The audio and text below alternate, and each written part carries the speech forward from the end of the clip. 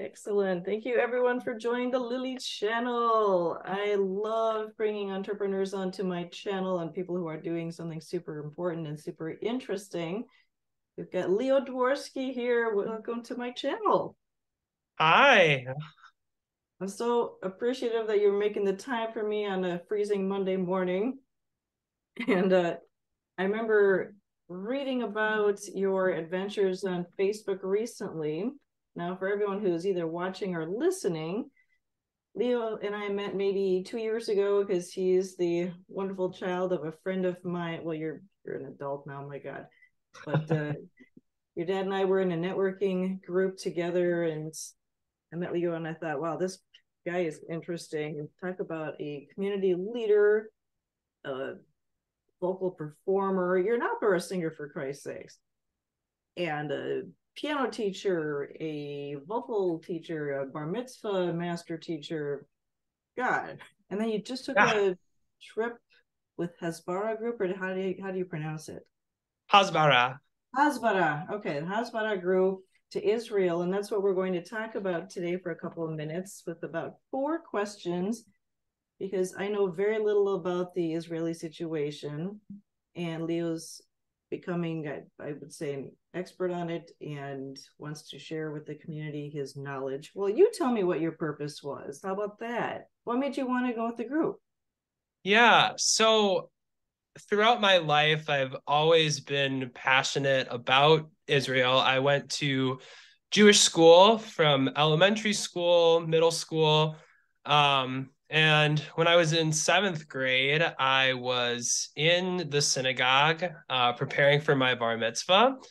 And I walked in and I heard the cantor singing a beautiful piece entitled Havein Yaker Li, which basically emphasizes the love of God and people and Jewish history. And I remember at that moment, I was literally sobbing just hearing the beauty of the melody. And it made me realize that I wanted to do something similar and fight for Israel, fight for the future. My first time in Israel, I went on a birthright trip, which is basically, it's a 10-day trip for college students to go and just kind of get a taste of Israel. And I fell in love. So I um, found Hasbara through my Minnesota Hillel, which is a Jewish student organization at the University of Minnesota, which is where Yeah. I attend. I went through the interview process and got to go on the trip, and it was a wonderful experience. I learned many, many things. It's, can you explain what the Israeli situation is? Because one of my goals is to be more aware of current events, and that one just confuses the heck out of me. Yeah, for sure. I think uh the best, well, first of all, I think it's important to say that like I'm not an expert on this Right. situation. And I think that if you want to look for um not looking for real sources, I can direct you to some. Okay, But fair enough. bas- basically, the idea is that there were Israelis and there were Palestinians, and each of them sort of believed that they had the right to Israel and the resources that it had. The Israelis sort of it was like it was an ancestral homeland for them. They believed that they had, the right to defend themselves, defend their land. But the Palestinians also lived in the land for hundreds upon hundreds of years. And all of a sudden, in 1948, when Israel was sort of declared Jewish state, it kind of left the Palestinians blindsided because they were also in the land. And um, they so it kind of made them feel a little bit ostracized from a place that they call home. So there's been progress made, which I can talk about with the conflict, but it's still ongoing. So That makes a lot more sense than what I've been trying to understand. I appreciate that. Wow. Yeah. And the so I get a flavor for what made you want to go. Did you have a change of perspective once you spent time there, or did it somewhat confirm what you thought? Tell me about that. Yeah. During my time on this fellowship, I talked with many wonderful journalists, Israeli journalists, Israeli activists. I think that one of the big like impressions or things that I sort of got from this trip is that Israel, I feel like, does have allies and does have connections. I mean, Israel, is a member of the United Nations. So Mhm. there's that. And they've had peace treaties with the surrounding countries. I believe it was 1994, 1976, or something like that with Jordan, Lebanon, and Syria. So it's surrounding countries, which also has made an impact. Side note, um, one of the days I got to work with an organization called Save My Child's Heart. Oh, wow. Um, yeah, which is an organization that works with Palestinian children who were born with heart defects. Okay. So, and this organization in Israel sends these Palestinians over for free and gives them these surgeries and honestly a new means of life. It Yeah. allows them to live much longer, suitable, sustainable lives. So That's those are some of the things that Israel has done to sort of um, bridge the gap in the conflict. So my God. That's incredible. Well, like, what would you say were your top two impressions or takeaways from the whole experience?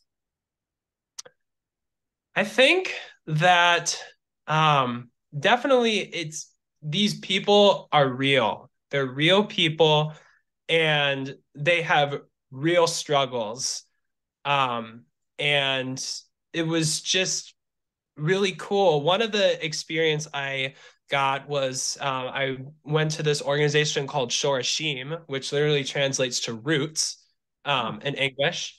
And they gave us the opportunity to talk to an Israeli and a Palestinian at the oh, exact same time. that's And cool. yes, and hearing each of their stories and being able to ask them questions was amazing, and hearing some of the struggles on both sides, and I think both of them listening to each other was big. Um, and then another I, I guess another notable moment that I had was meeting with Mati Friedman, who is a Canadian Israeli journalist, Mm-hmm. and he kind of views the uh, conflict from a more American perspective.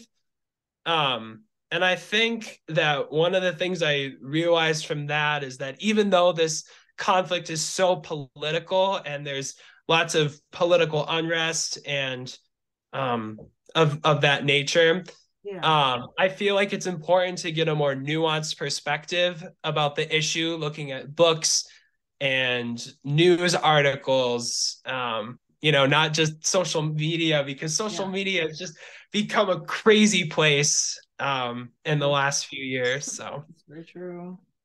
yeah. Wow. Do you think you've seen a conversation like that take place somewhere between Israelis and Palestinians, like what you witnessed? Or do you think that maybe you might serve in that way to bring? I mean, I know that that was a huge takeaway for you, but I couldn't help thinking that maybe that would be something you might try to create again now that you've left the tour, or has it happened previously, but it was different in reality? You know what I'm saying? Yeah. I recreate something. That would be awesome. I'm not really sure what that would look like. I definitely will continue. I hope to write some articles, Oh yeah. publish some works about um the the conflict, maybe with a musical twist, because that's kind of Yeah, I was just thinking about that. Wow, same wavelength on that one. Yeah, and it's it would be incredible. Have you? I'm assuming that you're hopefully keeping in touch with some of the people that you've met there, not just the tour attendees, but people you've talked with on location. I mean, like Israelis that you met or Palestinians that you met, to reconnect with them. If there's some way to do that, that would be incredible. And to give them an airspace to show others what you've learned. If anyone can do it, Leo Dworsky can do it. That's amazing. And well, I guess that brings me to the last part. Well, what do you hope to do with the experience you've had? Yeah. I mean, to kind of answer what you were saying before, I met I didn't really form a personal connection with the Palestinian. I think it's oh, oops. There you go. I think it's oh, sorry. Okay. There we go. It looks great. um I think I think it's just the relationships, especially with Haley, yeah. Um, meaning Yeah, the last Israelis. sentence cut out. Yeah, okay, go on, go on. Sorry. And forming connections with them. When I was on Birthright, we had Israelis there for almost the entire time. So hearing their perspectives and hearing what they had to say was wonderful. Um, yeah, and I also hope to organize some Whoops. events. Wait. There you go. There we go. I also hope to organize some events, and we'll see what happens. Definitely with a musical twist, because that's what I love. So That is so cool. That's what I can't remember. Are you a tenor or what do you sing? I'm a tenor. Oh my God. I remember hearing you on Minnesota Public Radio. I think there was a contest that you won through that, or woo, Yes, yes. that is tremendous. And have you ever considered being a professional cantor? Yes. Okay. Wow. Now, one of my favorite questions here is, aside from the community leader, from the vocal performer, the teacher, tell me a quirky thing about you. Oh my goodness. um, I mean, I guess something like a fun, if I'm in a circle and like someone's like, what's a fun fact like about Yeah. you? I would say my name is Leo. And my son, I'm a Leo. My name is Leo. Oh, And my sign is Leo, but it was by accident. I was actually named after my great grandfather, who also liked music. So it's I feel like it's kind of like full circle. And then, finding out that my sign was Leo was cool. So I like this. I like that's it. it. Wow. Is there something quirky about you that I don't know? That's a good question. Let's see here. I love improv acting, and not many people know about improv acting. If for those of you listening or watching who don't know what it is, think of skits without scripts. You're throwing ideas from the audience and you go with it, and it's super fun. If you want to laugh your butt off or make your sides hurt from laughing, that is one way to do it. It's incredible. It brings out your creativity and it's teamwork. fabulous. And I'm going to be implementing it tomorrow during Power Talk seminars, pizza panel program to help more business owners to market themselves, which is also kind of what I'm hoping to do with Leo here. But if there's somebody out there, are you still open to clients for bar mitzvah, bat mitzvah training, or what kind of clients are you looking for? Yeah, I'm pretty open. I have my schedule, especially this summer, is pretty tight because I'm currently in Germany right now. So there's the Wow. yeah. Oh, it is 3:20 or something. Oh, Yeah. So it's 3:20 in the afternoon. Um and then I what you head to doing there? Italy. Yeah. Oh my Then I head God. to Italy for an opera program. So busy but fun. What, how long are you gonna be there?